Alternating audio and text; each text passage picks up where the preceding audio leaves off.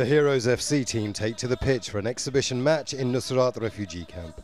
They've split into two teams for the game designed to showcase disabled football.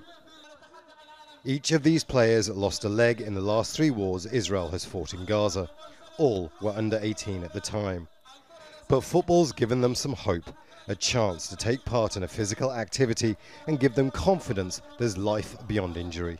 In 2007, I was walking near my house when there was an explosion. I was 15. They had to amputate my leg. I used to play football at school, but to play football like this has been brilliant for me. We can play sport like everybody else. Heroes FC is part of the Dirbala Rehabilitation Society that helps people cope with injury.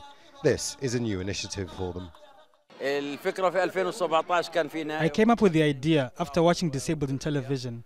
I started to research and said to myself, we should do this. We have more disabled here than anywhere in the world due to the occupation and the siege. I talked to people and we realized we could do this. We started our first training session in March 2017. Despite all the challenges, the team has ambitions. Disabled football is still very new here, but these players are very confident. They want to be able to lead Gaza and maybe even one day play on the international stage.